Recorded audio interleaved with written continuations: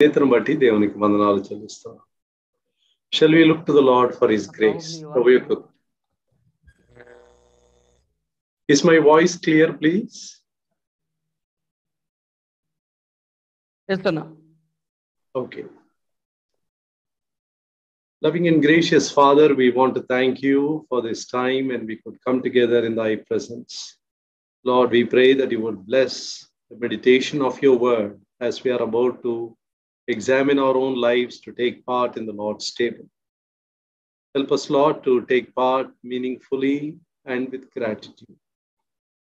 ప్రభువా, మీ యొక్క వాక్యంని ధ్యానించని ఉంటుండగా మీ వాక్యం ద్వారా నాతో మాతో మీరు మాట్లాడి మీ యొక్క వాక్యములో ఉన్న మర్మాలు అర్థం చేసుకోవటానికి మా మనోనేత్రాలు మీరే వెలిగించుమని ప్రార్థిస్తూ ఉంటున్నాం. మీ దయగలిగిన హస్తాల్లో మమ్మల్ని పెట్టుకొనొచ్చు. యేసు ప్రభు నామములో వేడుకొనుచున్నాము తండ్రి, ఆమేన్. ఎఫెసీయులకు రాసిన పత్రికలో నుంచి అనేక విషయాలు మనం చూస్తూ వస్తున్నాం. సహోదరుడు పంచుకున్న రీతిగా 22 వీక్స్ ఎఫెసీయులకు రాసిన పత్రిక మొదటి 2 అధ్యాయాల్లో ప్రతి వచనములో నుంచి అనేక విషయాలు మనం నేర్చుకోవటానికి ప్రభువు మనకు సహాయం చేశాడు. ఈ ఎఫెసీయులకు రాసిన పత్రిక సంఘ పత్రిక అంటారు. అంటే పౌలు ఆయన చాలా పత్రికలు రాశారు. ఈ 13 పత్రికలు అంటే ఆయన రాసిన 13. హెబ్రీయులకు రాసిన పత్రిక ఎవరు రాశారో ఇంతవరకు కూడా ఎవరు ఖచ్చితంగా తెలియదు. ఒకవేళ అది పౌలే అయితే 14, మరి మిగతా 13 అయితే మనం ఖచ్చితంగా చెప్పగలుగుతాం. ఈ 13లో మొదటి 9 అది సంఘాలకని రాయబడింది. అయితే ఆఖరిలో ఉండే 4 కాపర్లకని రాయబడింది. Church apostles and pastoral apostles. ఈ సంఘ పత్రికలు రోమా నుంచి మొదలు పెడతాయి. రోమా, 1 కొరింథీ, 2 కొరింథీ, గలతీ. ఈ 4 కూడా సమిష్టిగా ఒక థీమ్, ఒక శీర్షిక కిందకి మనం తీసుకొని రావచ్చు. They speak mostly about Christ and the cross. క్రీస్తును గూర్చియు సిలువను గూర్చియు నొక్కి చెప్పే 4 పత్రికలు. అటు తర్వాత వచ్చే పత్రికలు 3 ద మిడిల్ ట్రయో అంటారు. ఈ 3 కూడా సంఘాన్ని గురించి ఎక్కువ చెప్పేది. అది ఎఫెసీయులకు రాసిన పత్రిక, ఫిలిప్పీయులకు రాసిన పత్రిక, గలతీయులకు రాసిన పత్రిక. తర్వాత ఆఖరిగా వచ్చే 2 పత్రికలు ఒకే సంఘానికి రాయబడింది. 1 తెస్సలోనికేయులకు, 2 తెస్సలోనికేయులకు. ఈ 2 పత్రికలు కూడా క్రీస్తు ఆయన యొక్క రెండవ రాకడ, క్రైస్ట్ అండ్ ఈస్ కమింగ్. కాబట్టి ఇది ఓవరాల్ వ్యూ మన మనసులో ఉంచుకోవాలి. ఈ 9 పత్రికలు సంఘ పత్రికలు. మొదటి 4 సిలువను గురించి మాట్లాడుతుంది. తర్వాత వచ్చే 3 సంఘాన్ని గురించి మాట్లాడుతుంది. ఆఖరిలో ఉండే 2 ఆయన యొక్క రెండవ రాకడ గురించి మాట్లాడుతుంది. Cross of Christ, church of Christ, coming of Christ. క్రైస్తవ జీవితంలో కూడా మన అనుభవంలో ఇదే క్రమం ఉంటుంది. మొట్టమొదటిగా మనం యేసు ప్రభువును సిలువ యొద్ద కలుసుకుంటున్నాం. సిలువ యొద్ద కలుసుకున్న యేసు ప్రభువును ప్రభు ఏం చేస్తున్నాడంటే మనల్ని సంఘముతో ఆయన జతపరుస్తున్నాడు. రక్షింపబడుతున్న వారిని అనుదినము ఆయన సంఘముతో చేర్చుతూ వచ్చారు. అపోస్తల కార్యములు 2వ అధ్యాయం 47వ వచనం. మరి సంఘంలో ఎందుకున్నాము? ఎందుకు వాక్యం వింటున్నాము? ఎందుకు బలలో పాలు పంపులు పొందుతున్నాము? చాలా మంచి కారణాలు ఉన్నాయి. అయితే ప్రాముఖ్యమైన ఒక కారణం ఏంటంటే ఆయన యొక్క రాకడ కొరకు నేను సిద్ధపడాలి. రెండవది ఆయన రాకడ కొరకు ఇతరులను సిద్ధపరచాలి. Not only I should get ready, but I should also prepare others for the coming of the Lord. That's why the Lord keeps us in the church.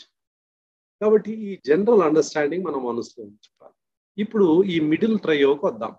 మధ్యలో ఉన్న ఈ 3 పత్రికలు ఎఫెసీ, ఫిలిప్పీ, కొలోసీ. ఎఫెసీయులకు రాసిన పత్రిక క్రీస్తులో మనకున్న ఐశ్వర్యాన్ని గురించి ఎక్కువగా మాట్లాడే పత్రిక. It talks about the riches, the wealth that we have in the Lord Jesus Christ. యేసు ప్రభులోనికి ఒక వ్యక్తి వచ్చిన తర్వాత he is no longer poor. అతడు పేదవాడు కాడు.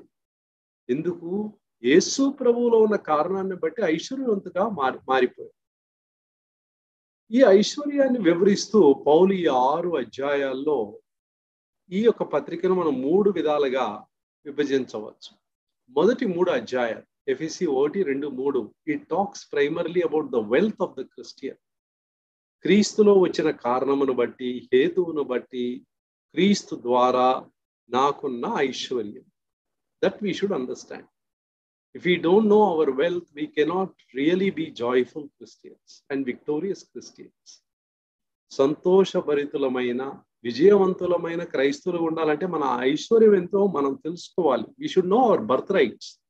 క్రీస్తులో ఉన్న కారణాన్ని బట్టి మన యొక్క జన్మ హక్కులు ఏమిటి, ఇది మనం ఖచ్చితంగా ఎరిగి ఉండాలి. తర్వాత వచ్చే అధ్యాయాలు 4వ అధ్యాయము, 5వ అధ్యాయము, 6వ అధ్యాయము, 9వ వచనం వరకు ఈ యొక్క 2వ భాగము ఈ యొక్క ఐశ్వర్యం పొందిన మన యొక్క జీవితంలో ఉండే నడత, అవర్ వాక్ ఇన్ క్రైస్ట్.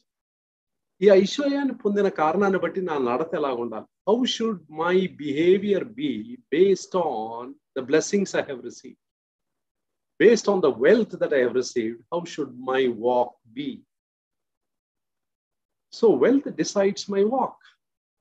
నా యొక్క నడత ఒక ఐశ్వర్యవంతులాగా నేను ఉండాలి. యేసు ప్రభువులో ఉన్న కారణాన్ని బట్టి నా యొక్క నడతలో గొప్ప మార్పు, నా జీవిత వైఖరి కానీ శైలి కానీ ఎంతో మార్పు కలుగుతుంది. లాస్ట్ పోర్షన్ 6వ అధ్యాయం 10వ వచనంలో నుంచి ఆఖరి వరకు యేసు ప్రభులోకి వచ్చిన కారణాన్ని బట్టి నాకు ఐశ్వర్యం మాత్రమే కాదు, నా నడత మాత్రమే కాదు, నాకు ఒక పోరాటం ఉంది. There is a warfare. శత్రువు నా మీద గురి పెట్టి, శత్రువు యొక్క సేన నన్ను ఎలాగన్నా అపజయములోనికి తీసుకుని వెళ్ళాలి. క్రీస్తులో ఉండే ఐశ్వర్యాన్ని నేను అనుభవించకూడదు. I should be a Christian, but I should be a miserable Christian, a defeated Christian. అపజయం పొందిన ఒక క్రైస్తవుడిగా నేను ఉండాలి. అది శత్రువుని యొక్క ఉద్దేశం. కాబట్టి ఈ 3 విషయాలు మనం అర్థం చేసుకోవాలి. This the reality of Christian life. క్రైస్తవ జీవితం యొక్క వాస్తవాలు. క్రీస్తులో నాకున్న ఐశ్వర్యము, ఐశ్వర్యం ఉన్న కారణాన్ని బట్టి నా నడత, ఈ విధంగా నేను నడిచేటప్పుడు నాకు ఒక శత్రువు ఉన్నాడు. ఆ శత్రువు నేను ఎలా జయించాలి, జయించడానికి దేవుడు నాకు ఇచ్చిన ప్రణాళిక ఏంటి? We are going to see that in the 3rd part. సరే, ఇప్పుడు 2 అధ్యాయాలు చూసాం. ఇప్పుడు 3వ అధ్యాయానికి వద్దాం. మొదటి అధ్యాయంలో యేసు ప్రభువులో, దేవునిలో, పరిశుద్ధాత్మలో మనం ఉన్న కారణాన్ని బట్టి త్రియేక దేవుని ద్వారా ఏ విధంగా దీవించబడ్డాము అనేదాన్ని చాలా క్లియర్గా విశదంగా మనం మొదటి అధ్యాయంలో చూసాం. How we are blessed by the triune God, God the father, God the sun, God the Holi spirit. In the first chapter it is so beautifully explained.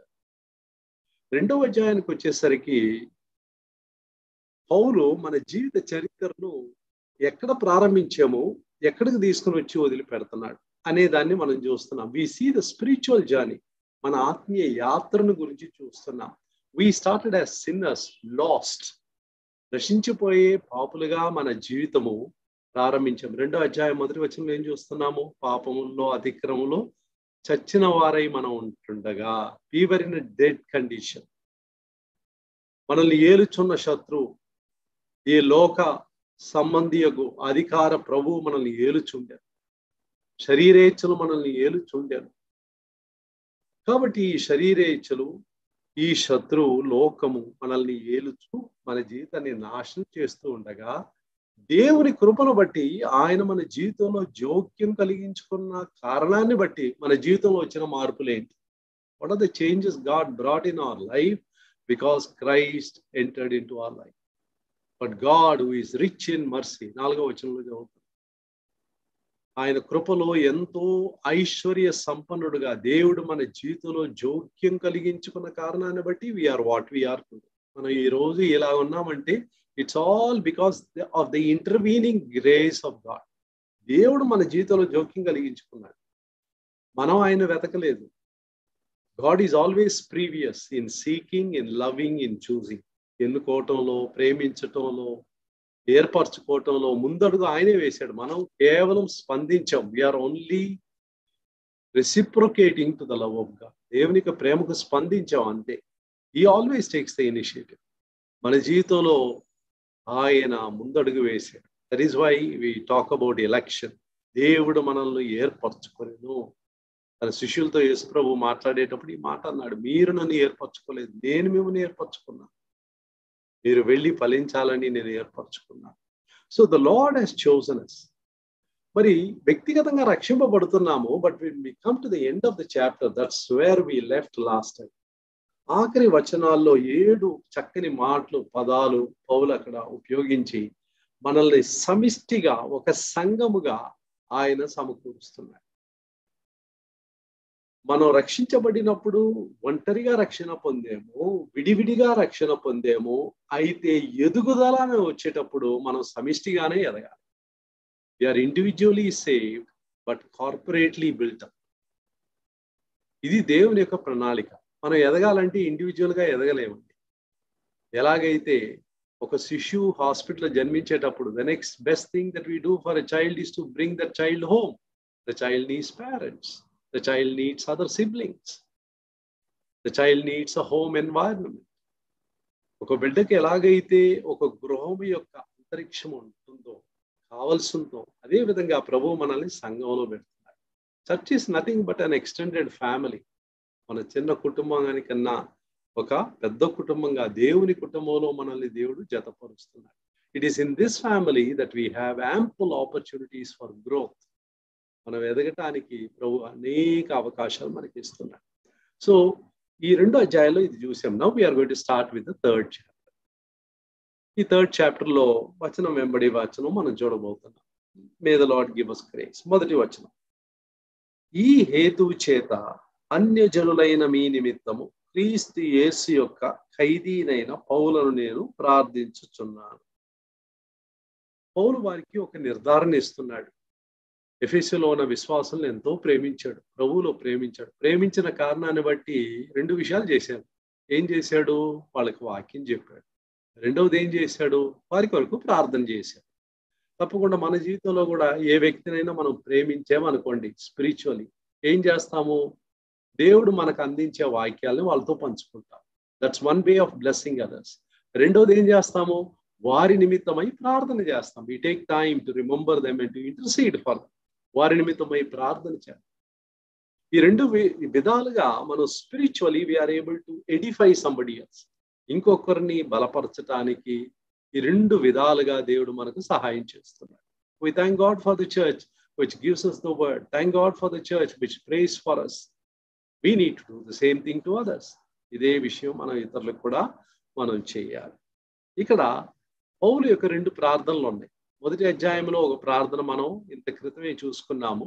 కొంత సమయం తర్వాత when we come almost to the end of the chapter, we are going to see the second prayer that he made for. పౌలు మీ కొరకు ప్రార్థిస్తున్నాను అని చెప్పడం మాత్రమే కాకుండా ఏ అంశాల కొరకు ప్రార్థన చేశాడో చాలా క్లియర్గా చెప్తున్నాడు. Many times we tell people, I pray for you, brother, but we don't go into detail telling them what all we pray for them. అయితే పౌలు సమస్తాన్ని కూడా వాళ్ళ ముందు పెట్టాడు. ఈ యొక్క అంశాలు మీ జీవితంలో ఉండాలి అని నేను ఆశించి మీ కొరకు చాలా సూటిగా నేను ప్రార్థిస్తున్నాను. That's a good model. ప్రభు ఎందుకు ఈ ప్రార్థనలో లిఖించాడంటే so that we can learn and emulate. వీటిని చదివి నేర్చుకొని అవలంబించడానికి దేవుడు ఈ ప్రార్థనలు మన కొరకు రాయించి ఇచ్చాడు. మొదటి వచనంలో ఈ హేతువు చేత అంటే ఇంతవరకు చాలా విషయాలు చెప్పాడు. వ్యక్తిగతంగా మీరు రక్షణ పొందారు, సమిష్టిగా మీరు కట్టబడుతున్నారు అని చెప్పిన తర్వాత ఈ కారణమును బట్టి, ఇంత గొప్ప ప్రణాళిక దేవుడు మీ జీవితంలో కలిగి ఉన్న కారణమును బట్టి అన్యజనులైన మీ నిమిత్తము, పౌలు ఒక యూదుడుగా అన్యజనుల మధ్యలో ఒక అపోస్తలుడుగా పంపబడినవాడు. ఈ sent as a machinery to the Gentiles. కాబట్టి ఏమంటున్నాడు? అన్యజనులైన మీ నిమిత్తము క్రీస్తు యేసు యొక్క ఖైదీనైన. I'm a prisoner of Jesus Christ. Actually physical గా చూస్తే he was a prisoner of Rome at that time. ఆయన రోమా పట్టణములో ఆయన ఒక ఖైదీగా ఉన్నాడు. ఖైదీగా ఉంటూ హౌస్ అరెస్ట్ లో ఉన్నాడు. పగుల్లో ఆయనకి స్వేచ్ఛ ఇచ్చేవాళ్ళు. ఎవరన్నా వచ్చి చూసి వెళ్ళాలంటే ఆ స్వేచ్ఛ ఇచ్చారు. రాత్రిలో మాత్రం ఆయన పండుకునేటప్పుడు ఆయన చేతులకు కాళ్ళకు సంఖ్యలు కట్టి ఆయన చుట్టూ ఆ యోధులు పండుకుంటారు. Soldiers will sleep around him, also tied to him so that he may not escape and run away. That's the kind of environment he was living at that time. He lived in his own hired house for 2 years అని ఉంది. తాను అద్దెకి తీసుకున్న ఇంట్లో 2 ఏండ్లు ఉన్నాడని అపోస్తల కార్యములు 28వ అధ్యాయం ఆఖరిలో చదువుతున్నాం. ఆ 2 years లో పగుల్లో వచ్చేవారిని సందర్శించేవాడు, వాక్యం చెప్పేవాడు, కానీ నైట్ లో మాత్రం ఆయన అనుభవం ఇది. He has to sleep in the midst of soldiers because he has to appear for trial before Caesar. కైసరు ముందు ఒక ఖైదీగా వెళ్ళి నిలబడాలి. ఆయన తప్పించుకోవడం పోవటానికి వీలు లేదు. But Paul does not even think the least that he was a prisoner of Rome. రోమా పట్టణం యొక్క ఖైదీనని అంటం లేదు ఇక్కడ. What is he writing? He says, I am a prisoner of Jesus Christ. చూసారా, ప్రిజనర్ ఆఫ్ క్రీస్తు యేసు యొక్క ఖైదీనైన నేను. దుఃఖంతో రాయటం లేదు. Is writing with great Joy in his heart. ఏనాడైతే యేసు ప్రభువును నమ్ముకున్నాడో, ఏనాడైతే యేసు ప్రభువును సొంత రక్షకుడుగా అంగీకరించాడో, he has become a prisoner of the love of Christ. క్రీస్తు యొక్క ప్రేమకు అతడు ఒక బానిసగా మారిపోయాడు. జకరియా గ్రంథంలో ఒక చక్కని మాట ఉంది క్రైస్తవుల గురించి మాట్లాడేటప్పుడు. You can turn with me to the book of Zechariah గ్రంథము. అక్కడ ఒక మాటను మనం చూస్తున్నాం. ఏమని చూస్తున్నాము జకరియా గ్రంథంలో? అక్కడ వి రీడ్ 9వ అధ్యాయము 12వ వచనం. 9వ అధ్యాయము 12వ వచనం. I read it in both languages. 9వ అధ్యాయం 12వ వచనం. Turn you to the stronghold, ye prisoners of hope. Even today do I declare that I will render double unto you. బంధకములలో నుండి నిరీక్షణ గలవారలారా, నిరీక్షణ గలవారలారా. బంధకములో నుండి, though you are in bondage, you are a prisoner of hope. మీకు గొప్ప నిరీక్షణ ఉందండి. ఎంత భయంకరమైన పరిస్థితుల్లో కూడా నిరీక్షణతో జీవిస్తున్నారు. Why? Because you are the lord Jesus Christ. Christ in you, the hope of glory. కొలసీలకు రాసిన పత్రిక 1వ అధ్యాయం 27వ వచనం. మీ మహిమా నిరీక్షణ అయిన క్రీస్తు మీ అందున్నాడు. See, when Christ is in my heart, the outward present doesn't matter. That's the experience of Paul. పౌలు యొక్క అనుభవాన్ని మనం చూస్తున్నాం. He does not write, please pray for me, I am in a very bad situation. భయంకరమైన పరిస్థితుల్లో ఉన్నాను అని రాయటం లేదు. He says, I am a prisoner of hope. I am a prisoner of Jesus Christ అనే మాటను ఆయన ఇక్కడ రాస్తున్నాడు. కాబట్టి అతను ఆ యొక్క బంధకాల్లో ఉంటూ తన యొక్క కాలింగ్, తన యొక్క పిలుపు ఏంటో చెప్తున్నాడు. What is his calling? అన్యజనులైన మీ నిమిత్తము నేను ఒక అపోస్తలుడిగా ఉన్నాను. ఈ హేతు చేత అన్యజనులైన మీ నిమిత్తము క్రీస్తు యేసు యొక్క ఖైదీనైన పౌలుని నేను ప్రార్థించుచున్నాను. I'm praying for you. ప్రియమైన వారలారా, 2వ వచనానికి వెళ్దాం. Let's go to the second verse. 2వ వచనం. If you have heard of the dispensation of the grace of God which is given me to you word. మీ కొరకు నాకు అనుగ్రహింపబడిన దేవుని కృప విషయమైన ఏర్పాటును గూర్చి మీరు విని ఉన్నారు. ఇక్కడ 2వ విషయం ఏమంటున్నాడంటే, ఇక్కడ ఏర్పాటు అనే మాట ఉంది కదా, ఆ మాటను మీరు కొంచెం అండర్లైన్ చేసుకోవాలి. ఆ ఏర్పాటు అనే మాటకు ఇంగ్లీష్లో డిస్పెన్సేషన్ అనే మాట వాడబడింది. డిస్పెన్సేషన్. ఈ యొక్క మాట గ్రీకు పదమైన ఒయికనోమియా అనే పదములో నుంచి అది తర్జుమా చేయబడింది. ఒయికనోమియా అనే పదానికి అర్థం ఏంటి? గృహ నిర్వాహకుడు అని అర్థం. గృహ నిర్వాహకుడు అంటే, గృహ నిర్వాహకుడు అంటే అర్థం ఏంటి? ఇక్కడ ఏర్పాటు అని తెలుగులో ఉంది, డిస్పెన్సేషన్ ఇంగ్లీష్లో ఉంది. అయితే మూల భాషలో ఏముంది? అది ఒయికనోమియా, గృహ నిర్వాహకుడు. ప్రభువు నాకు అప్పగించిన ఈ పరిచర్య, నాకు అనుగ్రహింపబడిన దేవుని కృప విషయమైన గృహ నిర్వాహకత్వము. అది పెట్టుకుని చదివితే మీకు అర్థం. ఈ గృహ నిర్వాహకుడు అంటే ఎవరు? గృహ నిర్వాహకుడు, స్టూవర్డ్ అనే మాట, దాంట్లో 3 అర్థాలు ఉన్నాయి. మొదటి అర్థం ఏంటంటే, అతను హీ డజంట్ ఓన్ ఎనీథింగ్. ఒక ఇంట్లో యజమానుని కింద పనిచేస్తున్నాడు. ఆ యజమానుని కింద చీఫ్ సర్వెంట్ గా, అక్కడ ఉండే పనోళ్ళ మధ్య అందరిలో అతనే ప్రథమ అక్కడ పనివాడుగా ఉన్నప్పటికీ హీ డజంట్ ఓన్ ఎనీథింగ్. దేనికి కూడా అతడు యజమాని కాడు, సొంతదారుడు కాదు. రెండవది, అన్నిటినీ వాడుకునే హక్కు అతనికి ఉంది. More than any other servant. ఇతర సర్వెంట్స్ అంత హక్కుతో అంత స్వేచ్ఛతో ఏది కూడా వాడుకోలేదు. ఇతనైతే ఈ can go in the house, take money, take animals, what ever is there he can use it. అన్నిటినీ వాడుకునే స్వేచ్ఛ. అంటే అంత మేరకు అతను నమ్మి తన యజమానుడు స్టూవర్డ్గా చేశాడు. పోతిఫర్ ఇంట్లో మనం యోసేపును గురించి చదువుతున్నాం, స్టూవర్డ్గా, గృహ నిర్వాహకుడుగా. అబ్రహాం ఇంటిలో ఎలియేజర్ను గురించి చదువుతున్నాం. వీరికి ఎంత స్వేచ్ఛ ఉందో చూడండి. మూడవది, ఈ గృహ నిర్వాహకుడికి లెక్క చెప్పవలసిన బాధ్యత ఉంది. The day will come when he has to give an account to his master. ఇప్పుడైతే స్వేచ్ఛ ఇచ్చాడు, అన్నిటిని వాడుకోవచ్చు, నువ్వు ఏమన్నా చెయ్యి, అయితే ఒక రోజు గుర్తుపెట్టుకో, నువ్వు నాకు లెక్క చెప్పాలి. You should show profit. క్రైస్తవ జీవితంలో you and I are called to be stewards అంటున్నాం. దీన్ని మనం అనేక వాక్యాల్లో మనం చదువుతున్నాం. ప్రత్యేకంగా మొదటి పేతురు గ్రంథం, మొదటి పేతురు పత్రికలో 5వ అధ్యాయము 10వ వచనంలో ఈ విధంగా పేతురు ఈ యొక్క మాటను మనకు గుర్తు చేస్తున్నాడు. 5:4-10 4వ అధ్యాయము 10వ వచనం. As every man hath received the gift, even so minister the same one to another as good stewards of the manifold grace of God. దేవుని నానా విధమైన కృప విషయమై మంచి గృహ నిర్వాహకులై ఉండి ఒక్కొక్కడు కృపావరం పొందినది కొలది ఒకరికొకడు ఉపచారము చేయండి. ఇక్కడ చాలా క్లియర్ గా చెప్తున్నాడు, ఒక్కొక్కడు కృపావరం పొందినది కొలది మీరు గృహ నిర్వాహకులై ఉండి. అంటే దేవుడు నాకు ఇచ్చిన కృపావరములు, మీకు ఇచ్చిన కృపావరములు, అవి మనమే ఉత్పన్నం చేసుకున్నవి కావు. These are not which we have produce, these are things which we have received. మనం పొందుకున్నవి. That means I don't own anything. నాకున్న వరాలు కానీ, తాళంతులు కానీ ఏది కూడా నా సొంతం కాదు. నా ప్రభువు నాకు ఇచ్చాడు. ఒక స్టూవర్డ్గా, ఒక గృహ నిర్వాహకుడిగా నాకు ఇచ్చాడు. నాకు ఇచ్చిన బుద్ధి కానీ, జ్ఞానం కానీ, ఉద్యోగం కానీ, డబ్బు కానీ, కుటుంబం కానీ, name it, it belongs to the lord. అది ప్రభువుకు సొంతం. రెండవది, అన్నిటిని వాడుకునే హక్కు నాకు ఇచ్చాడు. God is not going to interfere on a daily basis. రోజు నువ్వు ఎందుకు ఈ డెసిషన్ తీసుకున్నావు, ఎందుకు ఇలా చేసావు, ఎందుకు ఇలా ఖర్చు పెట్టావు, రోజు మనల్ని ఈ విధంగా బాదర్ చేయడు. ప్రభు ఫ్రీడమ్ ఇచ్చాడు.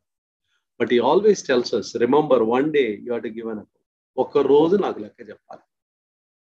By the way you spent your life, your time, your money, your energy, నువ్వు ఈ జీవితంలో ఏం చేసావు after you have become a believer, everything has to be accounted far.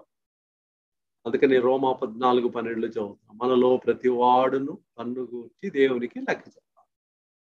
See, when you keep the day of accountability in your mind, then our lifestyle will become very careful. చాలా జాగ్రత్తగా ఉంటాం, చాలా జాగ్రత్తగా ఉంటాం. మార్టిన్ లూథర్ గారు అంటే great reformer కదా, ఈ ప్రాటెస్టెంట్ రిఫార్మేషన్ తీసుకువచ్చిన ఆయన ఒకసారి ఒక పవర్ఫుల్ స్టేట్మెంట్ చెప్పారు. He said,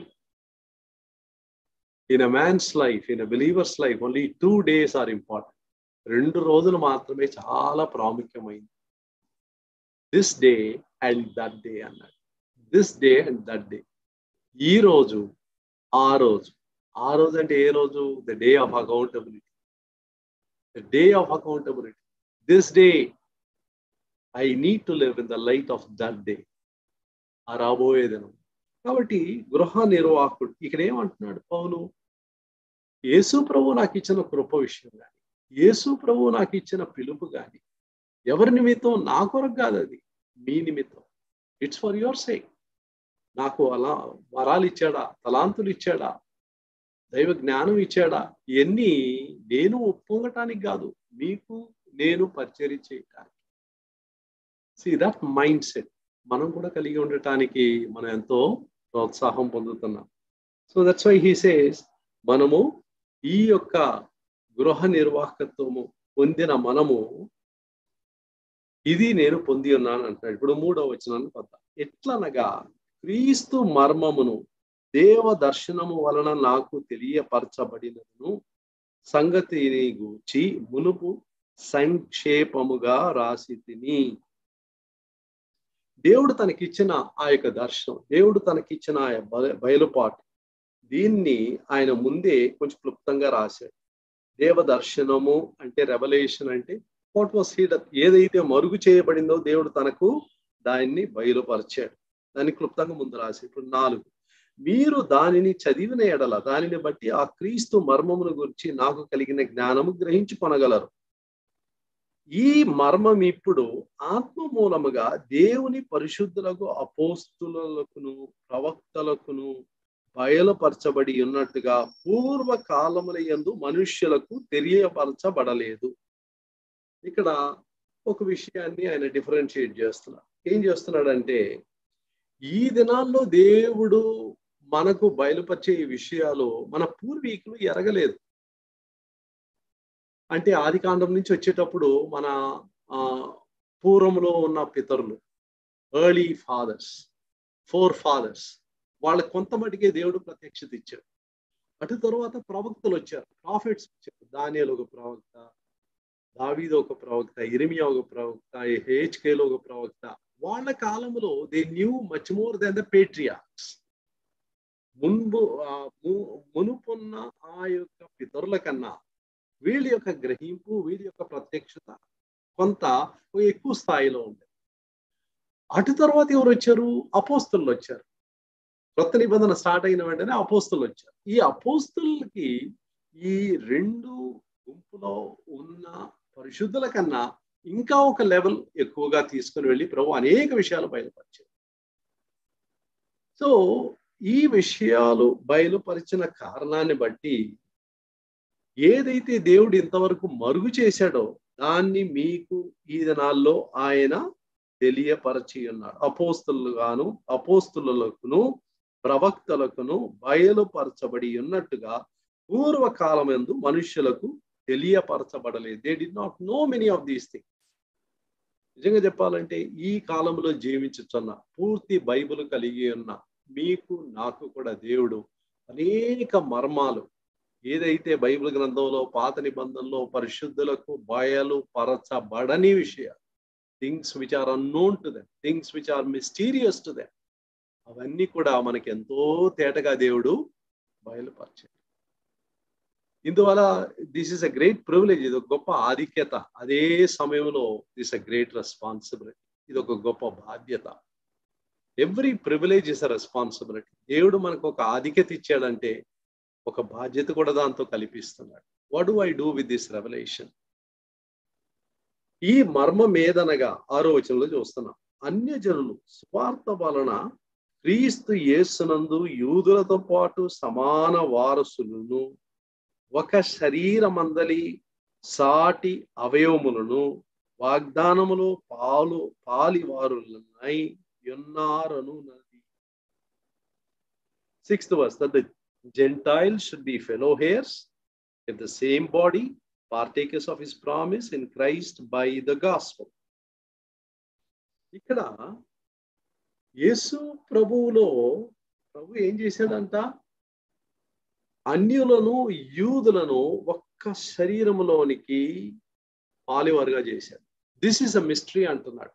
ఇంతవరకు కూడా యూదుల యొక్క మైండ్ సెట్ ఎలా ఉండేదంటే, అన్యులు ఇతరులని వాళ్ళని దూరం చేసేవాళ్ళు, వాళ్ళతో ఏమాత్రం కూడా వాళ్ళు కలిసేవాళ్ళు కాదు. అయితే పౌలుకు దేవుడు ఇది బయలుపరిచాడు. కులం అని లేదు, జాతి అని లేదు, అన్యజనులని లేరు. యేసు క్రీస్తునందు ఒక వ్యక్తి ఎప్పుడైతే రక్షణ పొందుతున్నాడో ఒక్క శరీరములోనికి అతడు సమకూర్చబడుతున్నాడు, జతపరచబడుతున్నాడు. ఈ యొక్క మర్మాన్ని దేవుడు పౌలుకు బయలుపరిచి, అందుకనే సంఘాన్ని గురించి అందరికన్నా ఎక్కువగా నూతన నిబంధనలో ఆయన రాస్తున్నాడు. He talks so much about the church. ఈ యొక్క సువార్త అంటున్నాడు. ఈ సువార్త నిమిత్తం, ఈ సువార్తను బట్టి మనల్ని అందరినీ ఏకంగా చేశాడు. అప్పుడు సువార్త యొక్క పని ఏంటి? Let's ask the question, what is the purpose of the gospel? దేవుడు మనకిచ్చిన సువార్త, సువార్తను గురించి చాలా మాటలు బైబిల్లో రాయబడి ఉంది. రోమీలకు రాసిన పత్రిక 1వ అధ్యాయం 1వ వచనంలో this is called the gospel of God. ఇది దేవుని సువార్త అని చూస్తున్నాం. ఎందుకు దేవుని సువార్త? Because it originated with God. దేవునిలో నుంచి ప్రారంభమైంది కనుక దేవుని సువార్త. అదే అధ్యాయం 16వ వచనానికి వచ్చేసరికి it is called the gospel of Christ. ఇది క్రీస్తు సువార్త అనే మాట చూస్తున్నాం. ఎందుకు? It is a క్రైస్టోసెంట్రిక్ gospel. క్రీస్తును కేంద్రముగా కలిగి ఉన్న ఒక సువార్త. తర్వాత 10వ అధ్యాయం 15వ వచనానికి వచ్చేటప్పుడు సమాధాన సువార్త అని చదువుతున్నా. I'm giving you all these names so that you may understand the totality of the gospel, the multi dimension of this gospel. ఈ సువార్త యొక్క అనేక కోణాల్లో నుంచి మనం చూస్తున్నాం. ఇది దేవుని సువార్త, క్రీస్తు యొక్క సువార్త, మూడవది సమాధాన సువార్త, సమాధానపరిచే సువార్త. When we preach the gospel, our burden is that the enmity, hostility, separation between man and God be removed. దేవునికి మనుషునికి ఉన్న ఆ యొక్క ఎడబాపు తొలగిపోవాలి, సమాధానపరచబడాలి. అందుకని ఈ సువార్తను దేవుడు మనకి ఇచ్చాడు. 4వది చూసినట్లయితే అపోస్తల కార్యములు 20వ అధ్యాయం 24వ వచనంలో we see that as the gospel of the grace of God. దేవుని కృప విషయమైన సువార్త. ఈ సువార్తలో దేవుడు తన యొక్క ఐశ్వర్యాన్ని మనకు బయలుపరుస్తున్నాడు. ఈ షోస్ వాట్ ఈస్ గ్రేసెస్. పడిపోయిన మనకు, చెడిపోయిన మనకు దేవుడు చూపించే కృప. అందుకనే కృపా సహితమైన సువార్త అని చూస్తున్నాం. తర్వాత మత్తయి సువార్తలో 3 సార్లు 4వ అధ్యాయం 23వ వచనములో, 9:35లో, 24:14లో మరలా ఏం చదువుతున్నామంటే రాజ్యమును గూర్చిన సువార్త. It is called the gospel of the kingdom. Why? God is taking us, relocating us from one kingdom and putting us into another kingdom. అంధకార రాజ్యములో నుంచి, సాతాను యొక్క రాజ్యములో నుంచి మనల్ని ఆయన తీసి తన కుమారుని రాజ్యములో ఆయన చేర్చాడు. మనల్ని ఏం చేశాడు? మొదటి ఆదాములో నుంచి తీసి క్రీస్తులో మనల్ని వేరుపారేలాగా చేశాడు. He planted us in the Lord Jesus, in the kingdom of his dear son. కాబట్టి దీన్ని రాజ్య సువార్త, దేవుని రాజ్యమును గురించి ప్రకటించే సువార్త అని చూస్తున్నాం. తర్వాత 1 తిమోతి 1వ అధ్యాయం 11వ వచనములో this is called the glorious gospel, మహిమాయుక్తమైన సువార్త. ఎందుకు ఇది మహిమాయుక్తమైన సువార్త అని ఎందుకు చెప్తున్నారు? The end of this gospel is to lead me to glory. అందుకనే ఒక ఆయన అన్నాడు, the end of a Christian is not grave but glory. ఒక క్రైస్తవుని అంతము పాతాళము కాదు, అతను గ్రేవి అడుగుపోవటం కాదు. Is ending up in glory. తను మరణించేటప్పుడు తన శరీరాన్ని వదిలిపెడతాడు, కానీ తన నిత్య మహిమ కొరకు పిలిచిన ఆయన సర్వకృపానిధియగు దేవుడు. 1 పేతురు 5వ అధ్యాయం 10వ వచనంలో ఆ యొక్క పదజాలం చూస్తాం. So this is called the gospel of glory. తర్వాత ప్రకటన గ్రంథం 14వ అధ్యాయము 6వ వచనములో this same gospel is called ever lasting gospel, నిత్య సువార్త. ఎందుకు నిత్య సువార్త? Every good news in the world is time bound good news. ఏదో కొంత సమయానికి పరిమితి కలిగిన శుభవార్త. మనకు ఉద్యోగంలో ప్రమోషన్ వచ్చింది, మంచి ఆరోగ్యం ఉంది, మంచి బ్యాంక్ బ్యాలెన్స్ ఉంది, పిల్లలు బాగా చదువుకుంటున్నారు. Think of all the good news that we receive in the world. This is all temporary. ఇవన్నీ ఒక కాలానికి పరిమితి అయింది. కొంతకాలం అయిన తర్వాత the same thing, it takes another shape. వేరే విధంగా అయిపోతుంది. We who are young are getting older day by day. So there are so many changes that come into our lives. But if there is one thing which does not undergo change, it is the gospel. ఈ సువార్తలో మార్పు లేదు. ఇది నిత్యమైన సువార్త. ఈనాటికి అది సువార్త. నేను మరణించినా ఇదే సువార్త నన్ను వెంటాడుతుంది, నిత్య మహిమలోనికి తీసుకుని వెళ్తుంది. That is why it's called the ever lasting gospel. తర్వాత పౌలు దీన్ని ఎంత అనుభవించి ఎంత ఇందులో ఆనందించాడంటే, రోమీలకు రాసిన పత్రిక 2వ అధ్యాయం 16వ వచనములో, 16వ అధ్యాయం 25వ వచనములో he calls it my gospel అంటున్నాడు. ఇది నా స్వార్థ అంటున్నాడు. See he has owned it completely. దాన్ని సొంతం చేసుకున్నాడు. He has enjoyed it so much, experienced it so much, he owns it now. It's no longer a gospel outside him, it has become a part of him. తన జీవితంలో ఒక భాగముగా మారిపోయింది, తన అనుభవంగా మారిపోయింది. ఇతరులతో మనం చెప్పేటప్పుడు, మన జీవితంలో జరిగిన విషయాలు మనం పంచుకునేటప్పుడు, there is power in that testimony when it comes out of our own personal experience. వ్యక్తిగత అనుభవంలో నుంచి మనం కొన్ని విషయాలు చెప్పేటప్పుడు అందులో ఎంతో శక్తిగా ఉంటుంది. It's not a second hand information. It is something that we experience. Taste and see that the lord is good. కీర్తన 34:8. ప్రభువు మంచివాడు, దయాళుడని రుచి చూచి ఎరుగుడి. ఆ రుచిలో నుంచి మనం చెప్పేటప్పుడు will be able to speak with conviction. ఒప్పుదలతో చెప్పగలుగుతాం ఇతరులతో. కాబట్టి ప్రియమైన వాళ్ళ మై గాస్పల్ అంటున్నాడు. ఇక్కడ ఎఫెసీ 3:6 వచ్చేసరికి we can call this gospel as a unifying gospel. మనలో ఉండే విభేదాలు, భేదాలు అన్నిటినీ తొలగించి మనలో ఒక ఐక్యతను కలుగజేసి ఈ యొక్క శుభవార్త మనల్ని ఏక శరీరంగా చేసి మనలో ఒక ఐక్యతను పెంచుతుంది. కాబట్టి we call it as the unifying gospel. తర్వాత రోమా 16:25లో it is the establishing gospel. నన్ను స్థిరపరిచే సువార్త. నా జీవితంలో ఉండే కదలికలు, అస్థిరత సమస్తమును తొలగించి నన్ను ఎస్టాబ్లిష్ చేస్తాను. If you notice, I have used at least 10 different words to describe the beauty of the Christian gospel. క్రైస్తవ సువార్త యొక్క మాధుర్యాన్ని, అందులో ఉన్న ఆ విశిష్టతను వివరించడానికి కనీసం 10 మాటలు దేవుని వాక్యంలో నుంచి మీతో నేను పంచుకున్నా. It is the gospel of God, దేవుని సువార్త. గాస్పల్ ఆఫ్ క్రైస్ట్, క్రీస్తు సువార్త. గాస్పల్ ఆఫ్ పీస్, సమాధాన సువార్త. గాస్పల్ ఆఫ్ గ్రేస్, కృపాసహితమైన సువార్త. గాస్పల్ ఆఫ్ ద కింగ్డమ్, రాజ్య సువార్త. గ్లోరియస్ గాస్పల్, మహిమాయుక్తమైన సువార్త. ఎవర్ లాస్టింగ్ గాస్పల్, నిత్యమైన సువార్త. మై గాస్పల్, ఇది నా సువార్త. యూనిఫైయింగ్ గాస్పల్, మనల్ని ఐక్యపరిచే సువార్త. తర్వాత ఎస్టాబ్లిషింగ్ గాస్పల్, నన్ను ఇందులో స్థిరపరిచే సువార్త. ఈ యొక్క సువార్తను ప్రకటించటానికి పౌలును దేవుడు ఎన్నుకున్నాడు. అందుకని తన చుట్టూ ఉండే పరిస్థితుల్లో ఉన్న కష్టాలను ఆయన లెక్క చేయలేదు. I'm already a prisoner of Jesus Christ. యేసుక్రీస్తు యొక్క ఖైదీగా ఉన్నాను, నిరీక్షణ యొక్క ఖైదీగా ఉన్నాను. దేవుడు నన్ను ఇంత గొప్ప పిలుపుతో పిలిచాడు, నన్ను గృహ నిర్వాహకుడిగా చేశాడు, ఈ సువార్తను నాకు అప్పగించాడు. ఈ సువార్తను ఇతరులకు ప్రకటించి ఈ యొక్క శుభవార్తను చెప్పి అందరినీ ఏక శరీరములో జతపరచడం నా యొక్క పిలుపు. It is not only true of Paul, is it not true of you and మీ? మీ జీవితంలో, నా జీవితంలో కూడా ఇది వాస్తవం కదా. God has called us. So let's understand what an exalted calling this is. ఎంత ఉన్నతమైన పిలుపును దేవుడు మన జీవితంలో దయచేసి ఉన్నాడు అనే విషయాన్ని మనం చూస్తున్నాం. 7వ వచనానికి వద్దాం.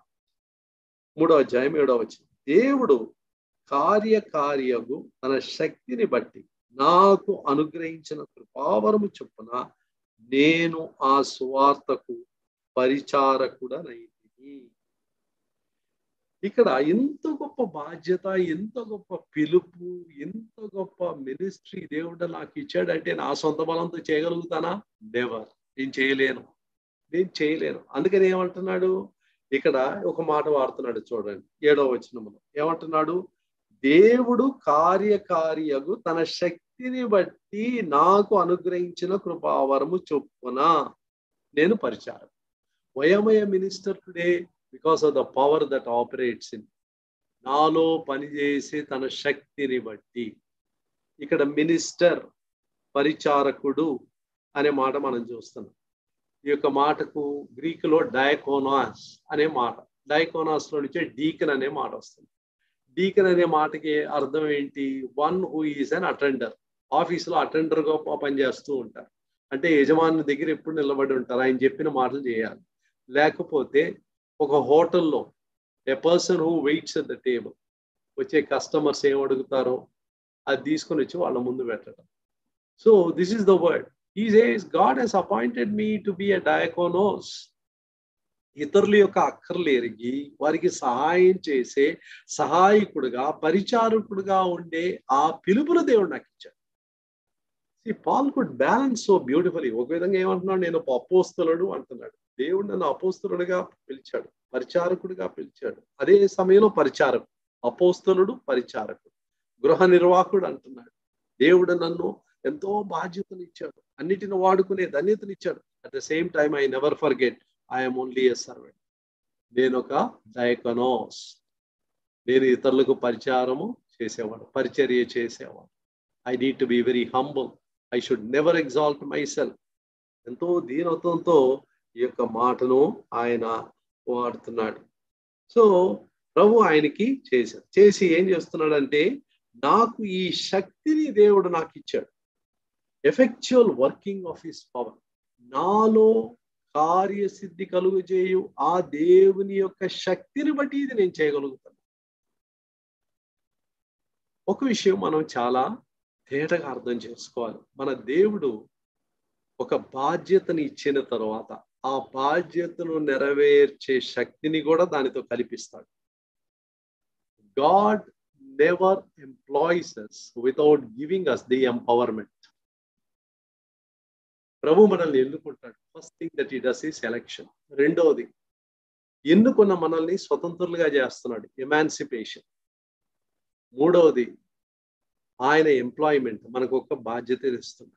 రక్షింపబడిన ప్రతి వారికి కూడా మార్కు సువార్త 13:34 ప్రతి వానికి వాని వాని పని నియమించి. There is no unemployed person in the house of God. దేవుని బిడ్డవైతే, క్రీస్తు యొక్క శరీరములో ఒక అవయవం అయితే, you have a specific work. We are not a carbon copy of anybody. వాళ్ళు చేసేలాగానే నేను చేయాలని లేదు. అందరూ ఆయనకి పని చేయడానికి పిలువబడ్డాం, కానీ మన అందరి పని ఒకే పని కాదు. Hour talents are different, our calling is different. ప్రభువు మనల్ని ఉంచిన ప్రదేశంలో, మనల్ని ఉంచిన ఆ సరిహద్దుల్లో నుంచి మనం పనిచేయాలి. So not only he gives us an employment, he gives us the empowerment. దానికి నెరవేర్చే శక్తిని కూడా దేవుడు మనకి ఇస్తున్నాడు. సో వాట్స్ ఎ డిఫికల్టీ? మనకి ఏం కష్టం ఉంది చెప్పండి? అందుకనే ప్రభు అన్నాడు, నా కాడి సులువు అన్నాడు, నా భారం తేలిక అన్నాడు. Not to just flatter us, but it's a fact. అదొక వాస్తవం అండి. See, the moment you start depending on your own strength, you have to sweat it out. నీ సొంత బలం మీద, శక్తి మీద నువ్వు ఆధారపడి ఇది చేయాలి అది చేయాలని నువ్వు ఎంత ప్రయాసపడతావో చాలా డిసప్పాయింట్మెంట్స్ కూడా పెడతావు. బట్ ఆయన మీద ఆధారపడి, ప్రభా నువ్వు ఇది నన్ను పిలిచేది చేయమన్నావు, నువ్వు నాతో రా ప్రభా, మన ఇద్దరం కలిసి చేద్దాం. మీ శక్తి నాలో ఉంచి, నాలో నుండి మీ శక్తి ద్వారా దీన్ని చేయాలని నేను ఆశపడుతున్నాను. I trust you, I depend upon you. యేసు ప్రభు చాలా తేటగా చెప్పాడు యోహాను 15:5, without me you can do nothing అన్నాడు. నాకు వేరుగా ఉండి మీరు ఏం చేయలేరు. ఏమంటే ఏమి, అంతే, nothing you can. So what ever we have done out side Christ is a waste of time. మనం చేసేదంతా వ్యర్థం అయిపోతాం. మన సొంత బలంతో, శక్తితో చేసేదంతా వ్యర్థం అయిపోతుంది. Christian life is a dependent life. It's not a trying life, but a trusting life. ప్రయత్నించి జీవించే జీవితం కాదు క్రైస్తవ జీవితం, ఆధారపడి జీవించే జీవితం. We are helpless. నేను రక్షింపబడి 50 ఏళ్ళు అయింది, 60 ఏళ్ళు అయింది. నా అనుభవం నాకేం పనికిరాదు.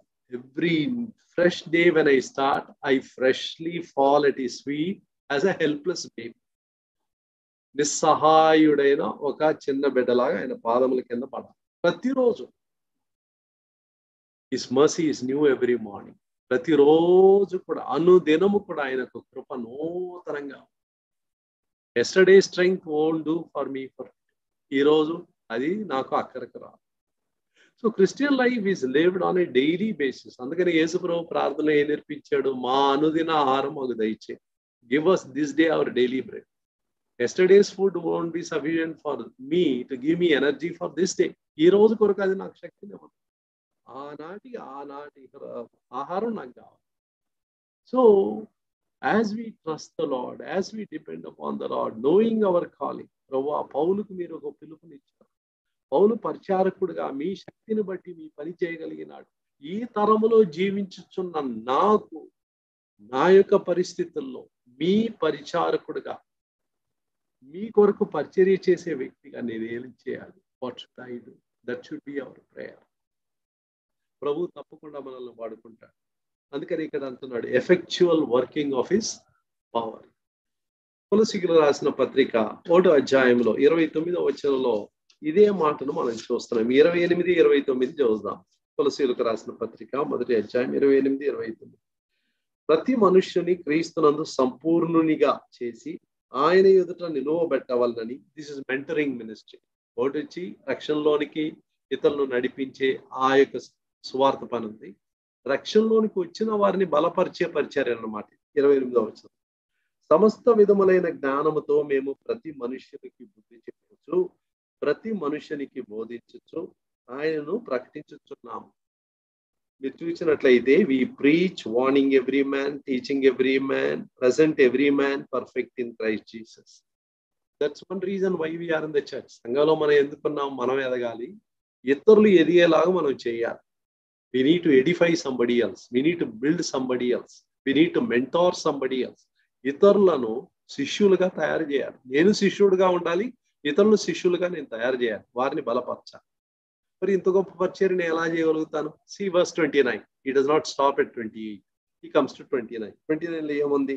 అందు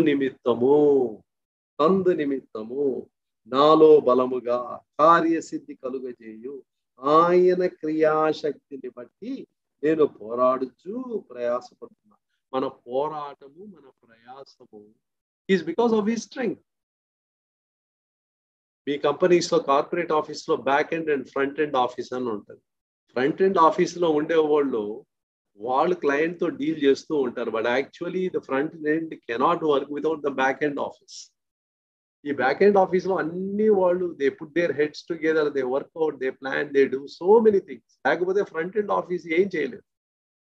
is exactly what's happening in a believers life. God is working in the back end office. అక్కడి నుంచి పనిచేస్తున్నాడు లోపల నుంచి. As I cooperate with the Holi spirit, the power is generated from with in. God plans, God gives me the power, gives me the strength. నేను ఆయనతో సహకరించే కొలది He uses me as an instrument to fulfill his purposes. తన యొక్క ఉద్దేశాలు నెరవేర్చడానికి దేవుడు తన యొక్క మహాశక్తిని మన జీవితంలో ఆయన బయలుపరిచే దేవుడుగా ఉంటున్నాడు. కాబట్టి God has a great purpose for each one of us and we need to fulfill it for God's glory. అందుకని మరలా ఈ మాట్లాడతాడు. ఎఫెసీయులకు రాసిన పత్రికలో 6వ అధ్యాయంలో 10వ వచనం చూడాలి. 6th chapter and verse 10. తుదకు ప్రభు యొక్క మహాశక్తిని బట్టి ఆయన యందు బలవంతులై ఉండండి. You be strong in the power of his mind. ఆయన శక్తిలో మీరు బలవంతులుగా ఉండాలి. See, God never makes us independently strong. అనేక సార్లు మనం తప్పుడు ప్రార్థన చేస్తూ ఉంటాం. ఏమని చేస్తాం? లార్డ్ మేక్ మీ స్ట్రాంగ్ అని. Maybe with a good intention we do it. మంచి ఉద్దేశంతో ఆ ప్రార్థన చేస్తూ ఉంటాం. But actually that is an అన్స్క్రిప్చురల్ prayer. ఎందుకు అన్స్క్రిప్చురల్ అంటున్నానంటే God will never make us independently strong. మనల్ని స్వచ్ఛందంగా బలవంతులుగా చేయడు. ఆయన ఏమంటాడంటే you are weak, you will ever be week. Just క్లింగ్ to me, I will supply the power అంటాడు. Just క్లింగ్ to me, I will give you the power. Cleave to me, I will give you the power. Every day on a daily basis I will never fail you. ఒక్క రోజు కూడా తప్పిపోకుండా నీకు కావలసిన శక్తి, బలము, జ్ఞానం అంతా నేనే ఇస్తాను.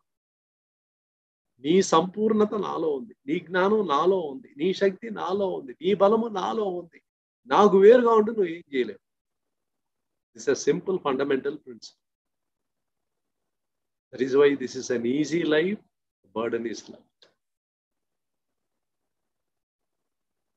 అదేవిధంగా ఇంకొక మాటలో కూడా మనం చూస్తున్నాం. చూడండి, ఫిలిప్పీయులకు రాసిన పత్రిక 2వ అధ్యాయం 13వ వచనం. ఫిలిప్పీయులకు రాసిన పత్రిక 2వ అధ్యాయము 13వ వచనం. ఇదే సత్యాన్ని మరలా చాలా చక్కగా ఇక్కడ చెప్తున్నాడు. చూడండి, ఎందుకనగా మీరు ఇచ్చయించుటకును కార్యసిద్ధి కలుగజేసుకొనుటకును తన దయా సంకల్పము చొప్పున నెరవేరుటకే మీలో కార్యసిద్ధి కలుగజేయువాడు దేవుడే. దేవుడే కార్యసిద్ధి. He is the one who gives you the power. 2 Timothy chapter 2 verse 1. 2 Timothy 2వ అధ్యాయము 1వ వచనంలో ఈ యొక్క మాటను మరలా చూస్తాం. Thou therefore my son be strong in the grace that is in Christ Jesus. క్రీస్తు యేసునందున్న కృప చేత బలవంతుడవు కమ్ము. So repeatedly we find this exhortation. ఈ హెచ్చరిక, ఈ యొక్క మాట మనం పదే బైబిల్లో చదువుతాం. By giving Christ to me, God has given everything to me. అందుకనే తన కుమారునిని వెనుదీయక ఆయన్ని అనుగ్రహించిన వాడు ఆయనతో పాటు మిగతా వాటిని అనుగ్రహించకుండా ఉండునా అనే మాట మనం చదువుతాం. He that spared not his own son, but gave him up for us all, how shall he not also freely give us all things? Romans 8:30. ఆయన్నే ఇచ్చిన తర్వాత what else do you need? What more do you need? ఆయనలో అంత ఉంది కదా, సమస్తం ఉంది. That is why Colossians 2:10 says you are complete in him. ఆయనలో మీరు సంపూర్ణులు అయిపోయారు. నాలో నేను అసంపూర్ణుడు, but in Christ I'm complete. May the lord give us this revelation. ఈ యొక్క ప్రత్యక్షత దేవుడు మనకు దయచేయను గాక. If there is one prayer that we need to pray, ప్రభువా యేసు ప్రభు ఎలాంటి వాడో అది నాకు చూపించయ్యా. యేసులో నేను ఎలాంటి వాడుగా ఉన్నానని నాకు చూపించు ప్రభువా. నాకు ఇండిపెండెంట్ గా శక్తి వద్దు, ఇండిపెండెంట్ గా నాకు జ్ఞానం వద్దు, ఏం వద్దు ప్రభువా. నాకు కావాల్సిన అంతా నువ్వు యేసు ప్రభువులో ఇచ్చేసావు. యేసు ఎవరో చూడటానికి నాకు కళ్ళు తెరవు ప్రభువా. This the prayer that we need to make as we come to the Lord's table. ప్రభు యొక్క బల్ల దగ్గరికి వచ్చి as we see the saint sacrifice that he has made, ఎంత గొప్ప బలియాగం మన కొరకు చేశాడు. ఎందుకు? మన అందుబాటులోనికి రావడానికి. In order to enter into our lives, in order to receive us to himself, he has to go to the cross. We need to praise the Lord for that. ప్రభువా ఈ బల్ల లేకపోతే, ఈ మరణం ఆ దినం జరిగి ఉండకపోతే ఈ రోజు నా జీవితం నాశనం అయిపోయింది. Today you have made me richer, wiser, stronger, purer, all because of your death. మీ మరణాన్ని బట్టి ఇన్ని ఆధిక్యతలు నాకు ఇచ్చారు. Shall we pray? ప్రేమ కలిగిన ప్రభువా ఈ యొక్క దినాన్ని బట్టి వందనాలు చెల్లిస్తూ ఉంటున్నాం. యేసు ప్రభులో మాకున్న ఆధిక్యతను బట్టి స్తోత్రం. బల్ల యొద్దకు వచ్చి ఉండగా ప్రభువా ఎంతో గ్రహింపుతో ఇందులో పాలు పంపులు పొందినట్లు సహాయం చేయండి. యేసు ప్రభు నామములో వేడుకొనుచున్నాము తండ్రి. ఆమేన్.